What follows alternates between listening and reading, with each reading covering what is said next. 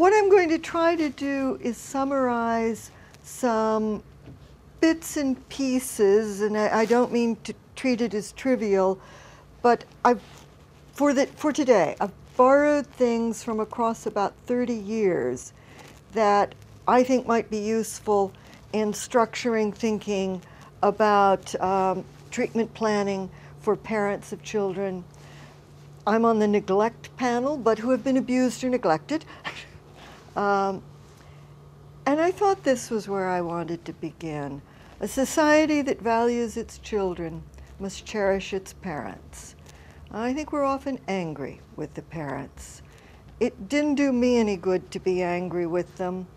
And if you have read my introduction to raising parents, you saw me describe my process of becoming less angry and in fact quite tender toward the difficulties that parents who do not raise their children adequately experience. I would note that children rarely live better than their parents. Foster care is the attempt to give them a better life. It doesn't usually work out that way. We add to the array of problems that they have. So the implication is help the parents to live better lives and their children will benefit. Right now I'm thinking very locally in the UK. Right now, today, this year, parents are the only resource that isn't being cut back. Everything else is down the drain in this country. You know, I travel a lot, and the recession didn't hit social services, the kind of work we do, in 2008, not even 2009. 2010, I didn't quite feel it. 2011, it was apparent. And of course, this year is a disaster. And my traveling would say the UK is the worst off. You have had the greatest cutback in funds that are available to troubled families of any country I've been in. I'm not doing research on this, I'm just telling you I feel it here. Parents are the only resource who are absolutely committed to each specific child. And that's always been the case. I've often used the example, put together in your own mind a multidisciplinary committee of the very best professionals you know of. Stack this committee with your favorites. Would you give them your child to manage? I wouldn't, because they come and they go at 5 o'clock every day, and they go in and out of these jobs. The only people committed for the long haul are parents, even very troubled parents. I would tell you that in hard times we can't afford to lose this resource. So my talk is organized around how to make the best of a troubled resource, and I don't minimize the problems that parents bring us. What I've learned? They were themselves endangered children. And endangered children are not seen by their parents as themselves. Instead, they have to warp their development to meet their parents' needs. They have to go around a gap in their parents' development. They have to fill a hole, but they don't get to grow straight and strong because of what they had to do to accommodate their parents. And by the time they're grown up, they're this crooked tree that has had to warp itself, and now it too will have children. I think that to help endangering parents, those who endanger their children, we need to imagine them as they intend to be and value them even as they are.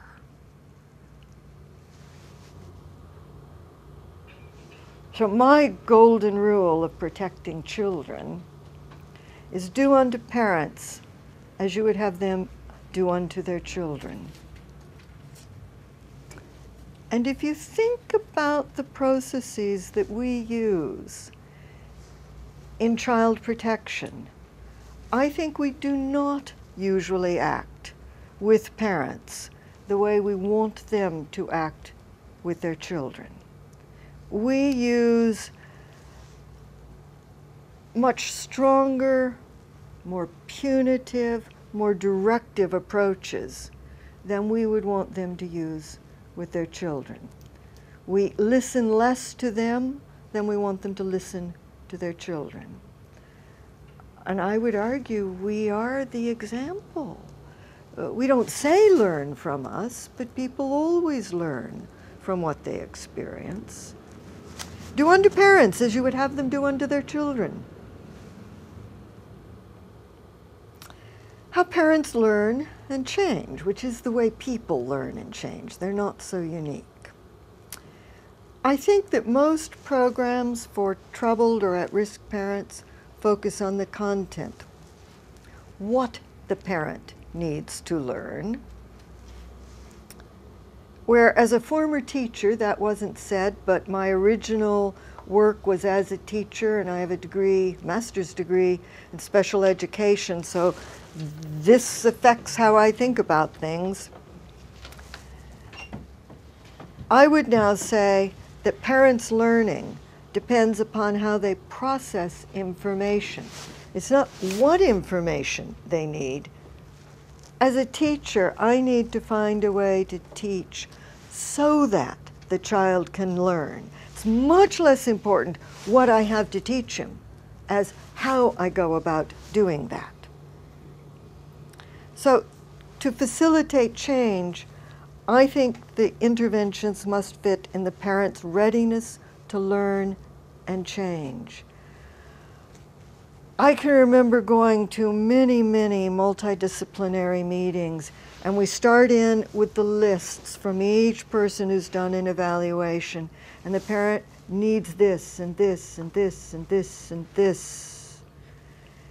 If you did that with a child in school and said he needs to know all of these things, and you went in and tried to teach all of that right now, you would teach nothing. And every teacher knows that. So we need to find out what is it that a parent is ready to learn next. Not is it what we want them to learn. What are they ready to learn? And start building on that. And I think the common modules that we often use sometimes require competencies and psychological processes that troubled parents lack. We imagine them to be ready for something that they are not ready for. I think that an effective program would work in a parent's zone of proximal development. Nice educational term from Vygotsky, that's irrelevant. But a zone of proximal development is that area that you're just ready to learn.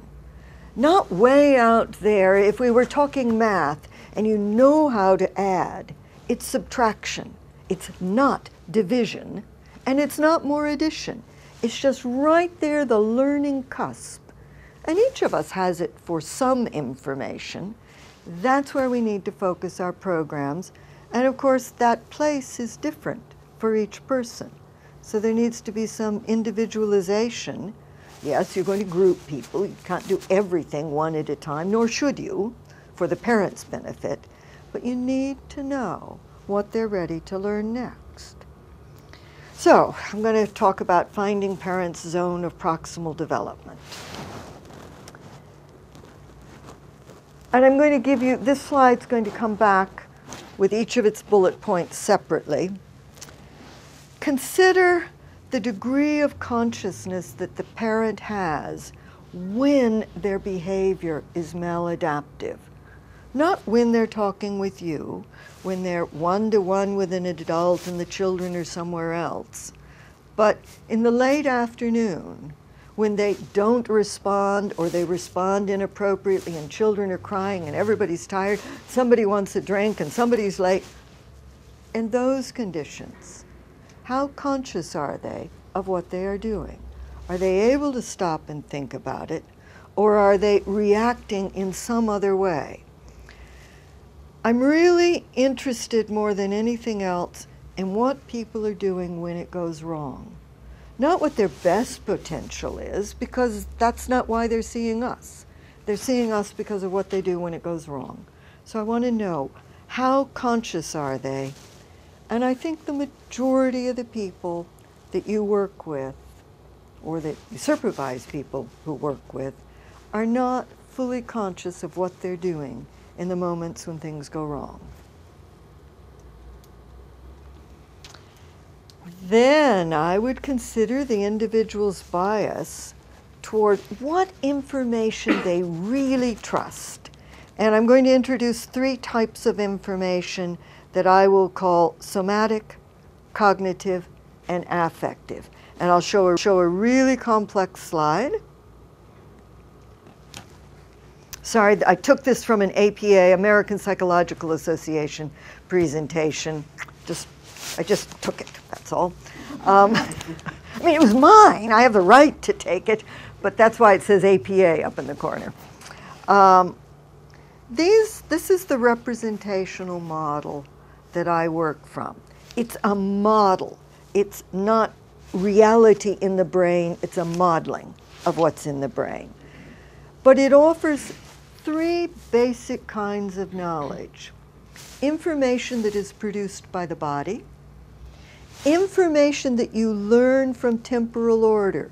When this happens, then that usually follows. When my mother cranks and cranks, then my father yells and hits her. When I complain too much, when I break something, then my father hits me. It's when then, if then, information about what is likely to happen next, if this has happened. And we organize our behavior all the time around known when-then contingencies. It's learning theory, basic learning theory, if that's a frame that you use. And then there's intensity. And it's intensity of stimulation outside the body.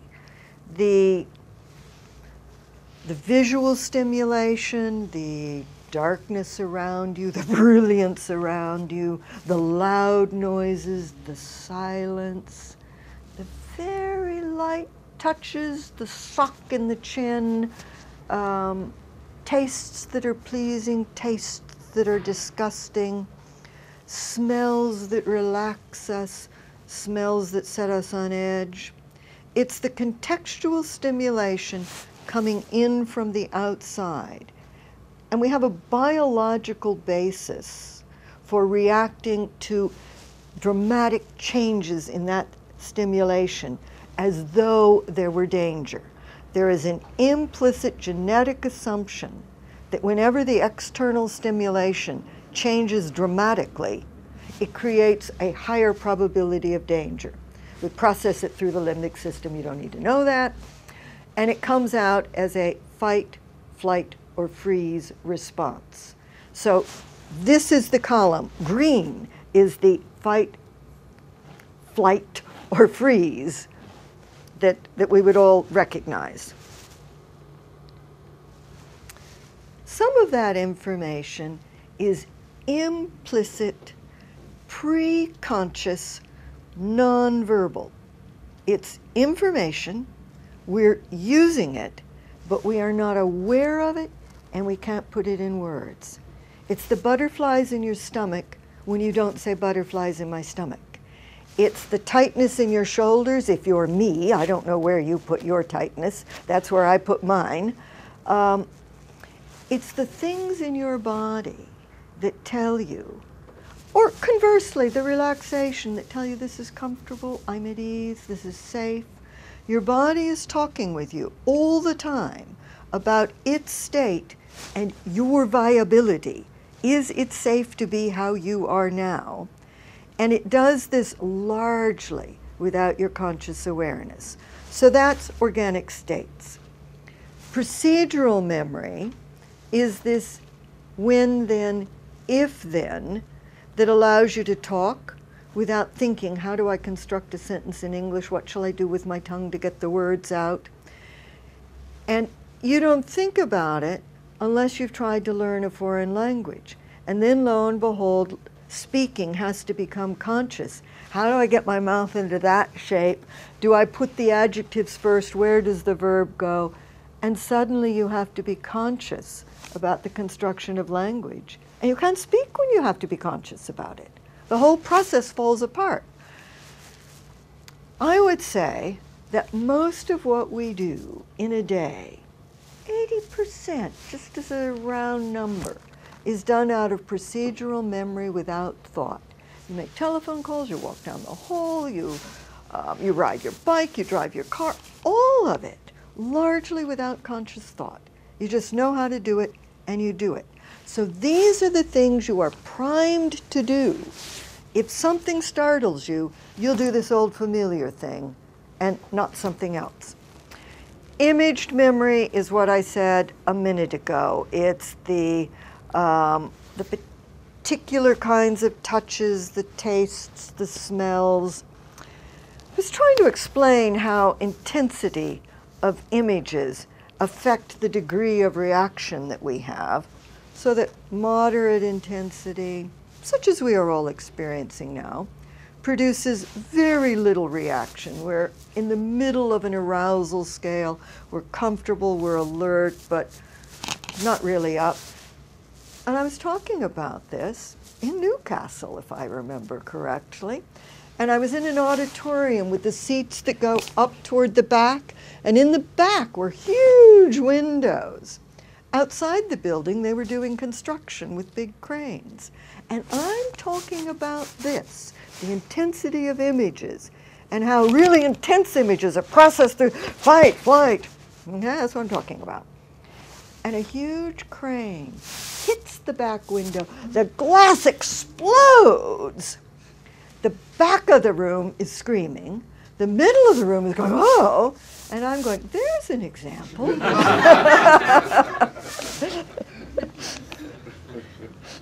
Literally, it happened that way. So this implicit pre-conscious information is what I think is operating under most of the conditions that produce inappropriate parenting. I think most parents are not choosing to do what they do when it doesn't turn out well. And they don't have words for this. It isn't conscious. If you ask them, why did you do what you did? They're going to tell you what they think after the fact. But what they did was before the fact. They can't get back there. They can't tell you about it. So here are the verbalized forms of body. Oh, on other slides it says body talk. I like body talk better than verbalized states. It's how you describe what's happening in your body. And then there is semantic information, which is literally statements like, if I do this, then my father will, my mother will, or my mother is always nice and my father is always angry. It's those kinds of generalized statements that cover a whole range of events and don't refer specifically to any one of them. Connotative language is the way you tell it. And this is the one you probably can quickly pick up just listening to people. Do they speak in an arousing, enlivening way, using words that bring images to your mind, using rhyme, alliteration, juxtaposition? Do they talk like people, like politicians? Do they talk like politicians who use this language all the time? Or do they speak dry in language that is squeezed of affect, squeezed of emotion like a dry rag, which is the way we write professional papers. We write them very factually, very dryly. Even if the paper is about affect, we write it without affect. Well, we do. And that you can hear. You can listen to how people are using their language. You don't need a fancy-dancy assessment. You just need to know to listen for this. If they're using lots of evocative words, then you know they're using a lot of affect to organize their behavior. If it's dry, then start listening for the contingencies, because that's probably what they're using to organize their behavior.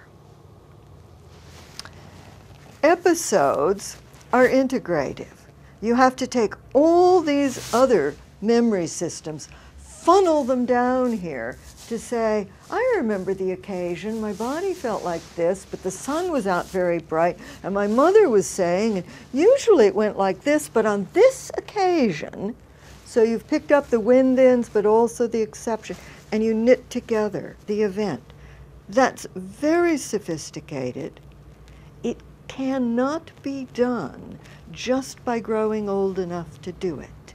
You have to have experienced an older person who knows how to tell episodes, talking with you about your events when you are 2, 3, 4, even 5 years old, so that you come home with one word, truck, and your mother says, you played with a truck, and she elaborates it.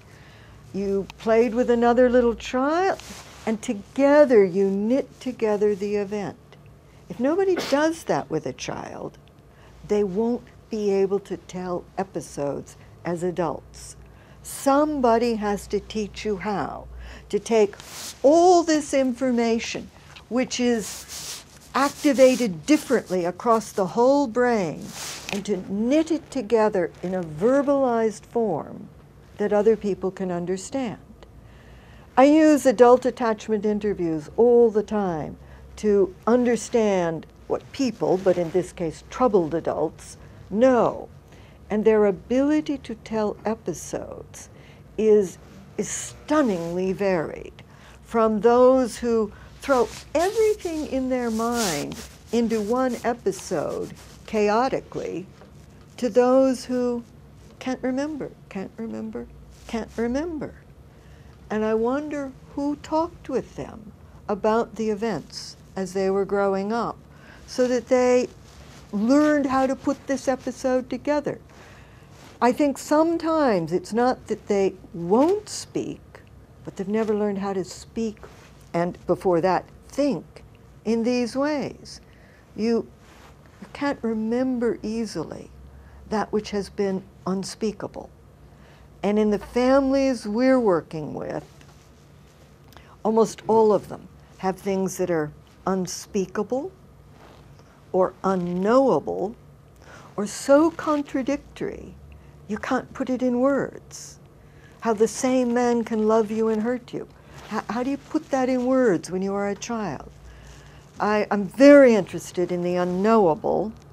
Dad's affair that makes Mother very angry, but I'm only 5. How on earth can I get my mind around that? Unspeakable.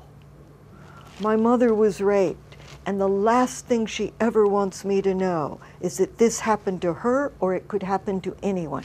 She builds a wall between that memory and me, her child. But sometimes when she's looking at me and talking to me, I see her eyes go away. And I think it's about me because she's in front of me, but it's about this that is unspeakable, because she absolutely doesn't want to hurt me. She never wants it to get out of her head and into my life. But it got into my life when her eyes clouded over, and I was trying to reach her and she couldn't be reached anymore. And maybe I, in response, started to get a little bit, I'm trying to pull her back. I'm trying to get the contingency back. But because it wasn't about me, I'm going to find it very difficult to get that contingency back. It's about something she can't tell me. It's not about me, but I think it's about me. And some days, I hate her.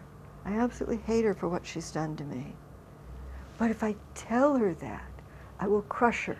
Because that woman who built that wall did it to protect me. What she wants is to protect me in the next generation. And I know if I criticize her, she will crumble. So there we have 2 people with unspeakable information. The mother about the trauma, the daughter about her experience of the mother. And it's in that unspeakability that we start having severe disorders. Sorry, I got off on that one, didn't I? I can come back. Reflective integration is obviously the ability to put all of this active in your mind and think productively about it. Hot word in the UK today is mentalization. Mentalization is one type of reflective integration. It's the ability to think about somebody else's mind and feelings and hold in your mind an idea about their mind. That's incredibly sophisticated. If I were to put interventions in a hierarchy of sophistication, mentalization is way late in the sequence. And I'll go back to something that was on an earlier slide.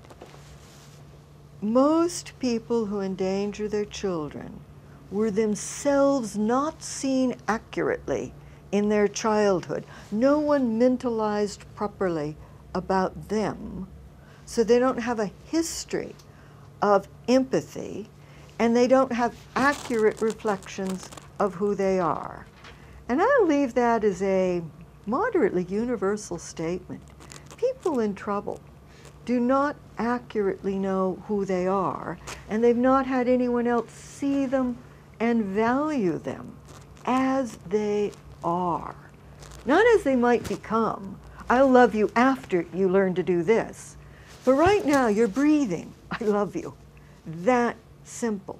They've never had it. And I'm concerned anytime I hear in our interventions that we're asking people to empathize with the victim, take somebody else's perspective before we've fully elaborated their own and allowed them to feel appreciated for the person they are. Otherwise, we're asking them to wrap their adulthood around someone else's development when they wrap their childhood around their parents' development. When is it their turn? That's sort of the justice issue, but I began with, is it possible to properly understand other people if you haven't been understood? All right, there we are. That's my sequence, and I've already said, I don't think any of the people you see are at the integrative level. If they were, in the first couple of meetings, you would have resolved the problem, and they're out the door.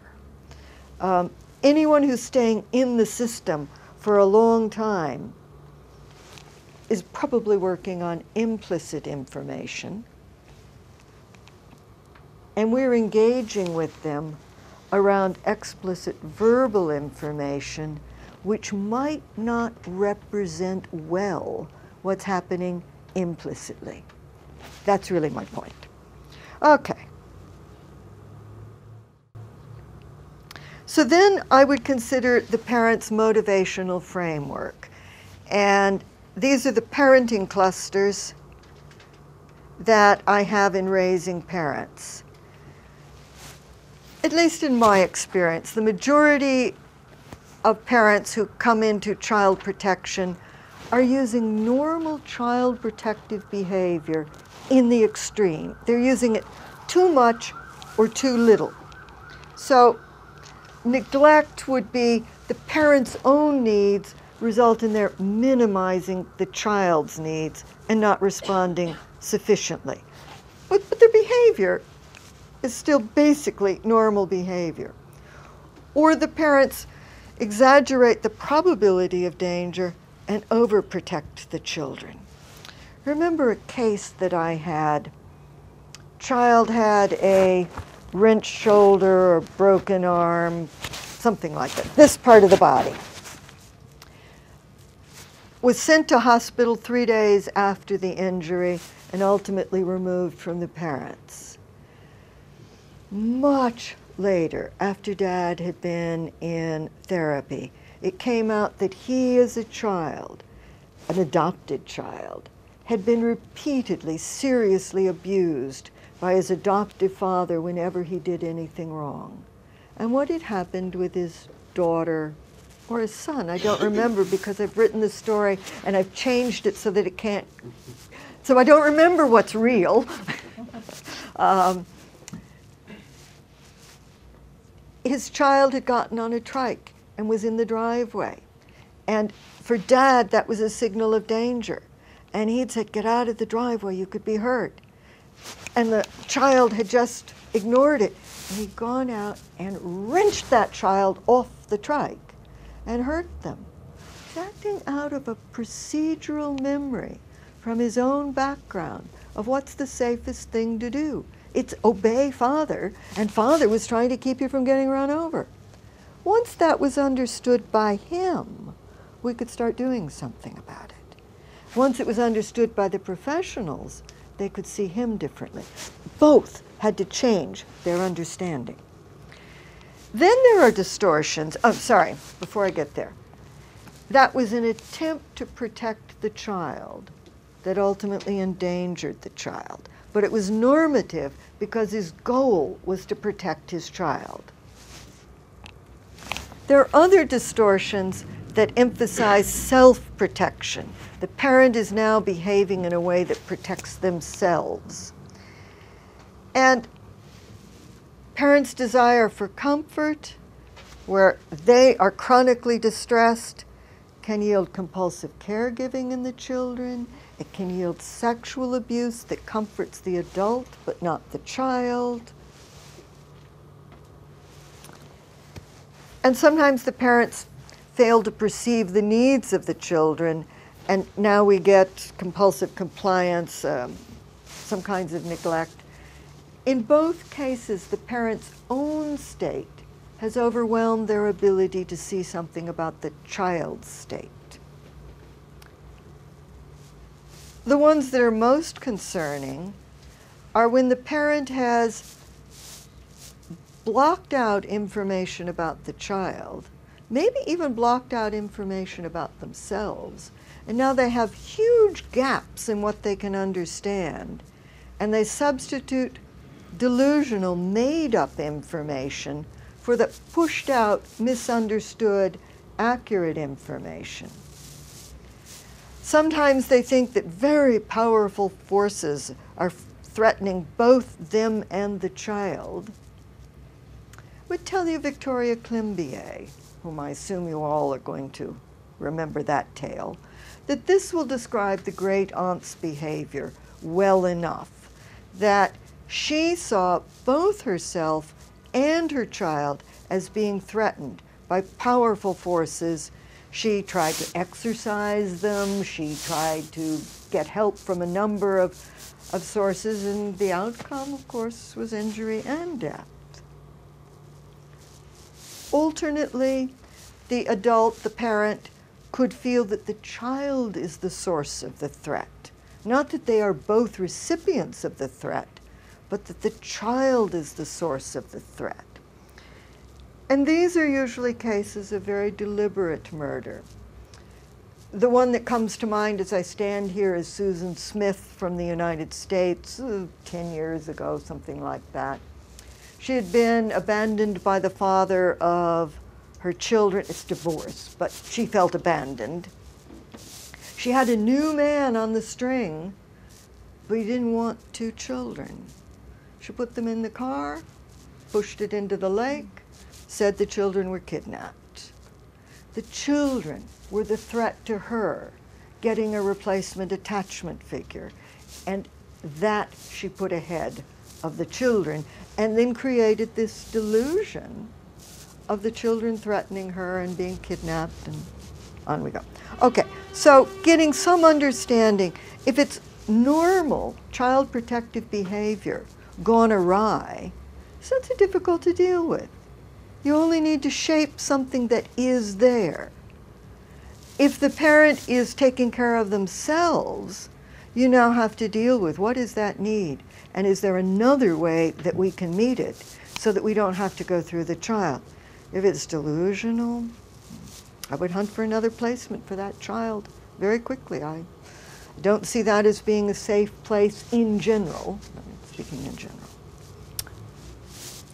Consider the level of integration of services that is needed.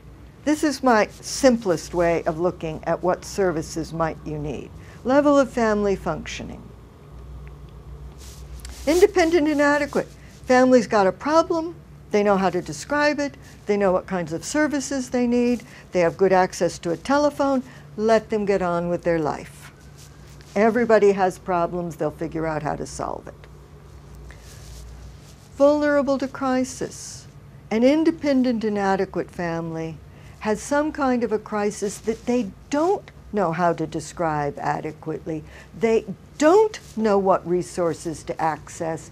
They are in crisis with this problem, the birth of a handicapped kid, the sudden death of a spouse, things of this sort that the family didn't see coming, that upset their ordinary adequate functioning, and for some time they need someone to manage services for them because they really can't anymore.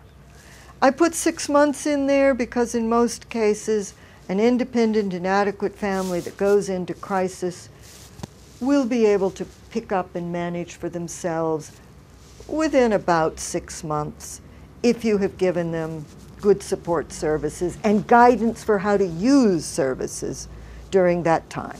They'll adapt to the loss, to the handicapped child, to whatever. Restorable is what I think constitutes the bulk of a child protection population. These are families that you could restore to an independent and adequate state, but they're multi-problem families. They don't have one thing to get their head around. They have 10 things that need to change. They have financial problems. They have marital or partner problems. They have problems with violence. They have problems with the neighbors. They have problems with a kid in school. They've got kids with health problems. Mom herself has got health problems. And you go down the list and everybody's got something. I think these families need 1 to 3 years of carefully managed services in the zone of proximal development so that you don't attack 10 things at once with people who can't manage their daily life. So here, have 10 new tasks, and by the way, I give you 10 professionals to go with them. I know you can't manage the relationships within your family, but here, have 10 more. So I think the management of these services is crucially important. Picking out the ones that they can do now, which might not be the most important ones, but if you give them a really important one at which they will fail, you're not going to go anywhere with this family. So you're going to build, and that means you might choose something that isn't center of the field, but it can allow you to connect with them, it can allow them to feel they can do something. Everybody can see the progress. That's good for us all. And I would greatly reduce the number of people that we sent out to work with the family on the logic that I just gave you. They can't manage their family relationships. How are they going to manage us? So I would send a very limited number of people out and establish relationships with them. Get someone that they can trust who, in my terms, would be a transitional attachment figure. Someone that they can hang on to and use for guidance and safety while they undergo a process of change. And I can't think of anything that is more threatening than changing. Certainly every time I talk to professionals and say you should change, they're threatened. I know this is the UK, and I know you don't have 1 to 3 years of service available. I know you've got 8 weeks and maybe 12. But the truth is, this is what the families need. And economies go up and down, and theories of service delivery, in a political sense, change from time to time. But the problems families face do not. And they do not get quicker at recovering because our government said the services needed to be quicker. It doesn't change what people need. So I bring you my old slide and my old idea, and I haven't changed my mind. Supportable families. Supportable families are those who, with the technology that we have today, whatever that is today, 30 years ago, 10 years from now, in this community or in some other community, but whatever technology we have right here today, we can't fix them. We don't see a way to bring them to minimally adequate with what we know and can do. And I phrase it that way because what we have to give them is relevant to whether or not we can make a change. And there's lots that we don't know. That isn't their problem. That's our limitation in what we have to offer. But given that limitation, the best we can do is support these families. So we have a parent who is severely learning disabled. They have biologically produced a child, but they are not able intellectually to raise that child. We don't know how to make IQ go up when it's that seriously low. We have someone with long-term serious depression, bipolar disorder, a severe personality disorder. We don't know what to do about those things now. Give them a diagnosis like schizophrenia. We don't know how to fix those things. And in the absence of that, we have to decide, do we pull the kids or do we supply the services that they can't manage, the functions? Do we fulfill the functions that they cannot fulfill for their children for as long as they have children, until the last child is out of the house and independent? And I don't know of very many governments that are willing to supply services to a family for 20 years, 30 if they keep on having babies. For the same money, there are some families where we could keep the kids in the home if we fulfilled some specifiable functions that the parents cannot fulfill. For me, that would be the preferable answer, as opposed to fostering, particularly with older children who are relatively not adoptable. But I don't know of very many, I'm going to use your phrase, local authorities that have that kind of willingness to use the resources that way. In the US, foster care monies tend to be mandated. If you have to have them, you have to have them, and they must be there. But this kind of money is not mandated, even if it would be less. So that sort of thing gets in the way. Inadequate are those who, when we take the best of our resources that are available to this family, the availability is an issue and it's on our side, not theirs, we can't keep the kids safe. We just can't keep the kids safe. And we've got to pull them as quickly as we can and get them into a permanent home very fast.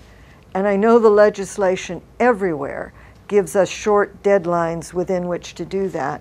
And my experience is we do not meet them. We talk about them, but this, that, or the other holds the decision making up, and we don't actually meet those guidelines. So when we get here, it's now becoming very, very high risk.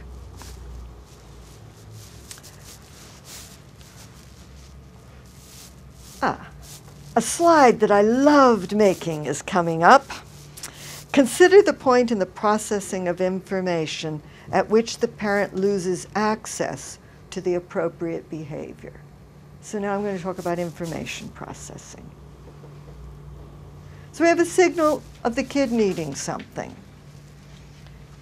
Doesn't matter what it is, but there's something in the kid that should indicate to a parent it's time to make some decisions and decide what to do.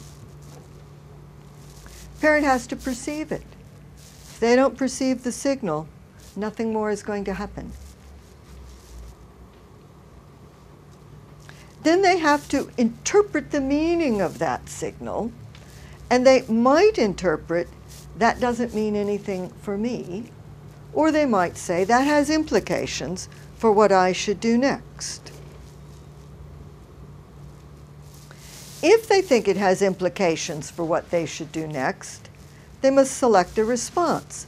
This is the thing I will do next. But then they have to implement it.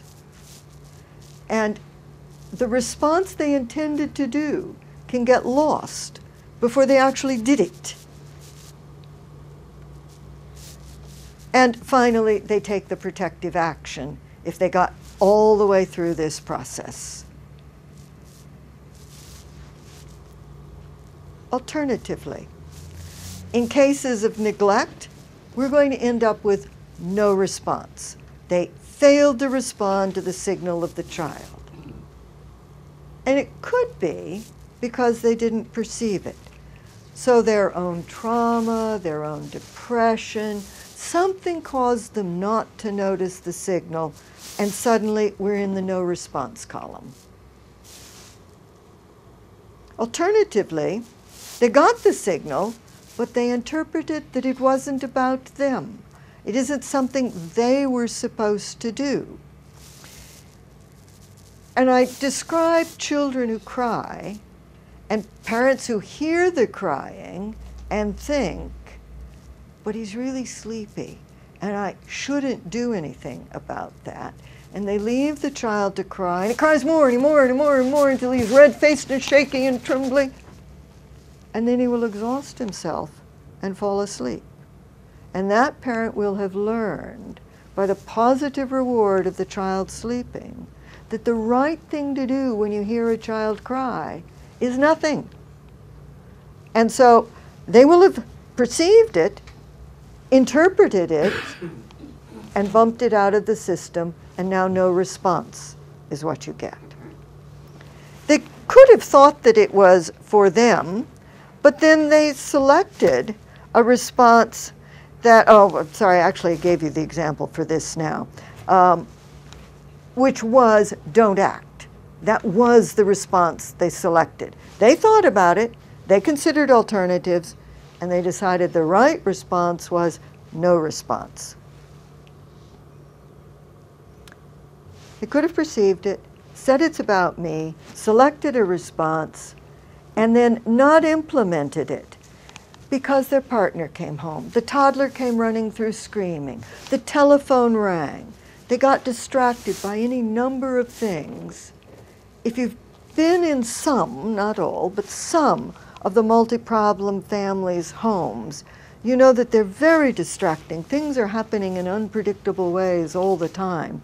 And so your intention to act, which if you talked with someone, well, in this kind of a situation, what do you think you should do? Yeah, I agree with you. That's what you should do. Why didn't you? They're going to have trouble telling you what it was that disrupted their behavior.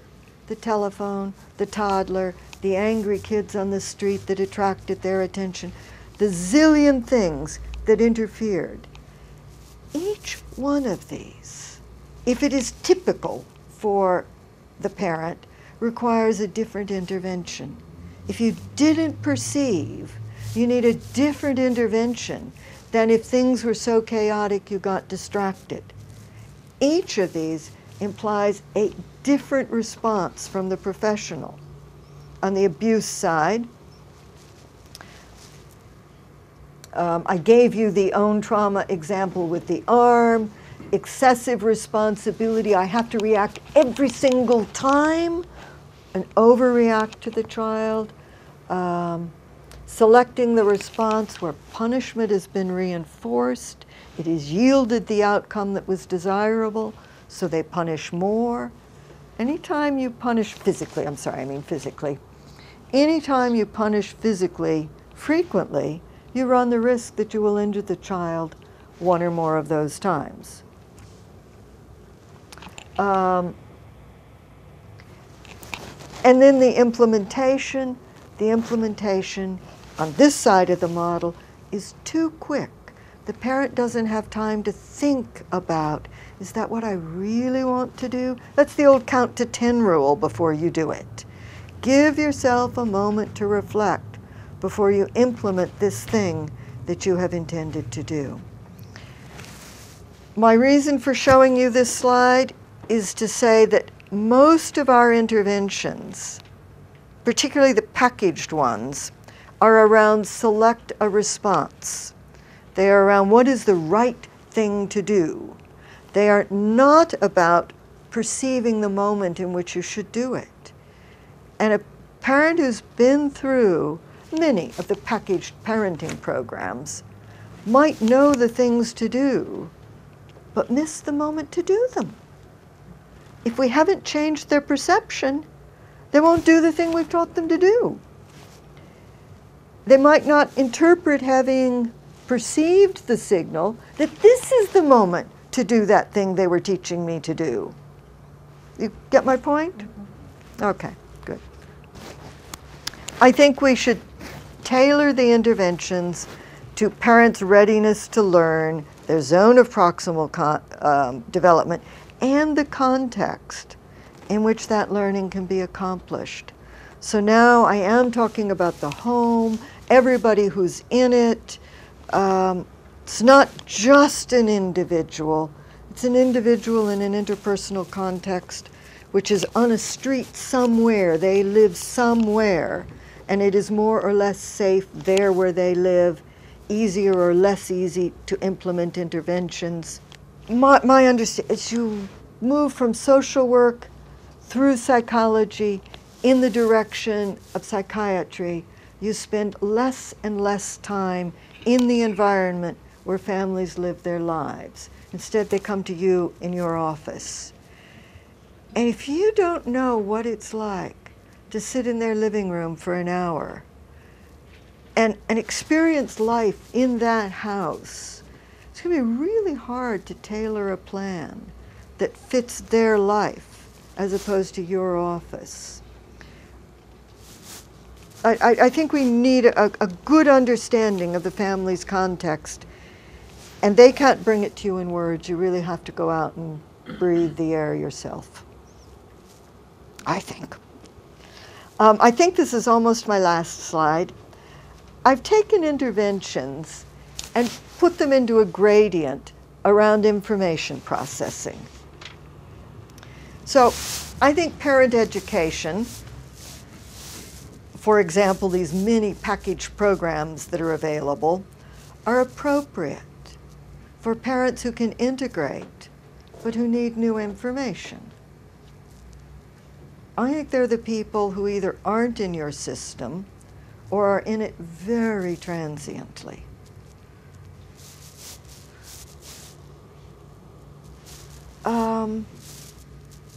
One of my favorite examples is a woman where I was called out because she had tried to strangle her 2 infant twins by pressing a broom against their a broomstick against their 2 throats at one time because they were screaming and screaming and screaming. She couldn't take it anymore. Broom will quiet children. When I went out to see her, I was astounded. She started quizzing me. Did I think that Barry Brazelton was right about raising children, or did I think that so-and-so was right? She had on the floor a stack of parenting books that was a yard high, and she knew what was in the books. She'd been reading it. She just didn't know which part applied to her and her babies. She wasn't ready to integrate. And a few years of working with such people caused me to think that parent education for people who can't integrate and are at risk, both conditions, is probably a risky thing to do. It's like giving more weapons to people who don't know when to use them. And so now they're shooting off all the time with all the new weaponry we've got. You've seen parents taught a nice safe technique like timeout, and their kid is spending an hour on the naughty step.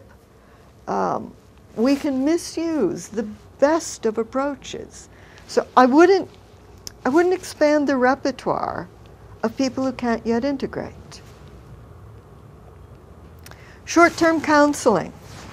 I think it's the right thing for people who can integrate, and they do have information, or we've just given them some information, but they need another perspective, and they need a dialogue around that perspective. They can't figure out how to use this information in their own life. This won't take forever, but they need the counseling around how to use their integrative skills and the information to change what they do in their family setting.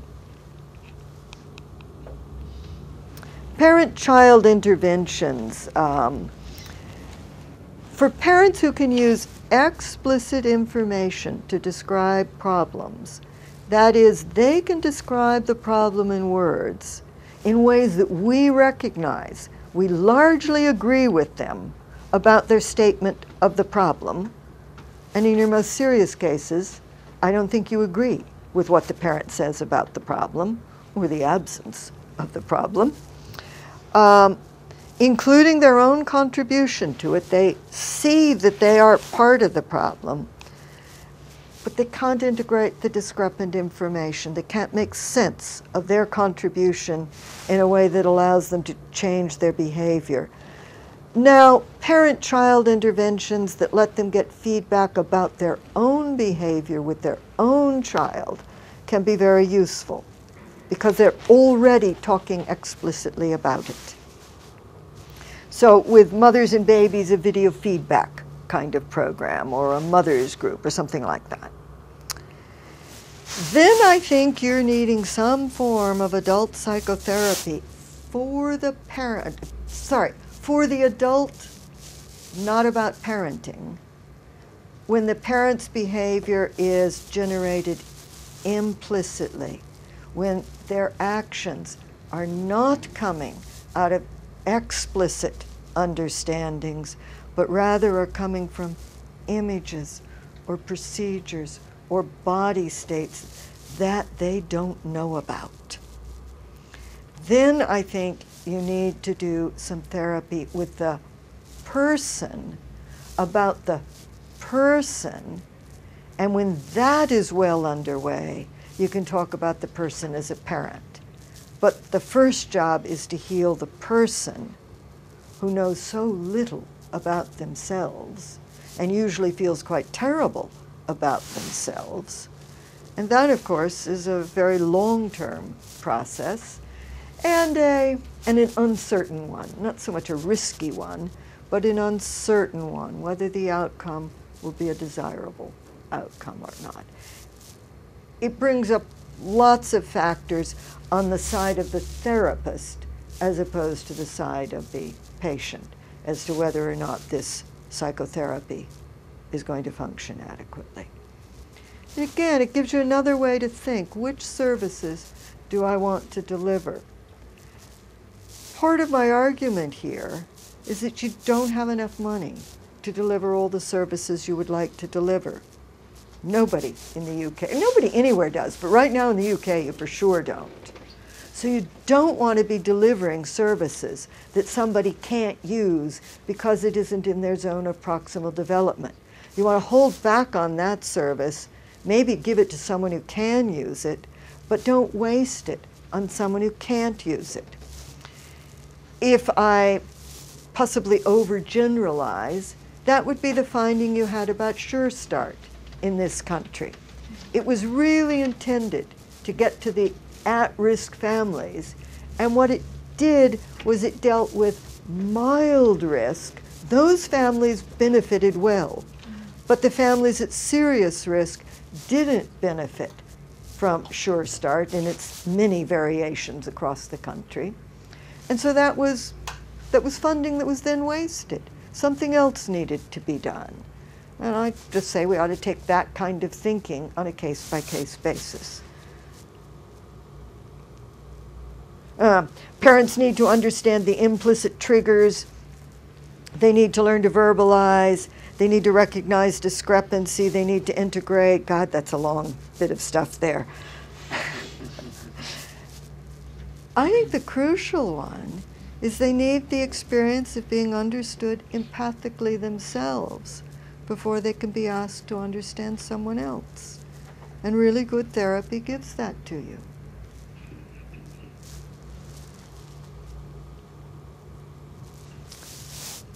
And when you have people who are functioning implicitly, I would say they are not yet ready for parenting interventions.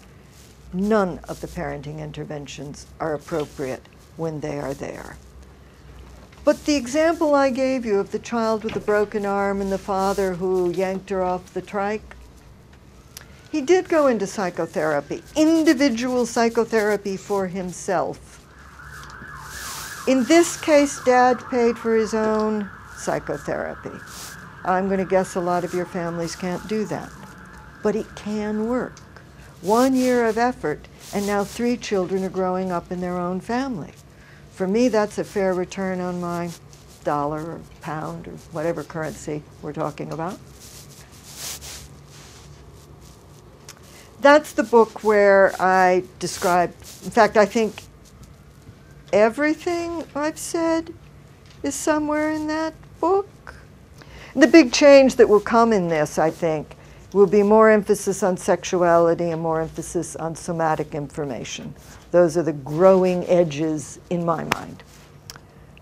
I think that's all I want to say. I probably am over time, but not too badly.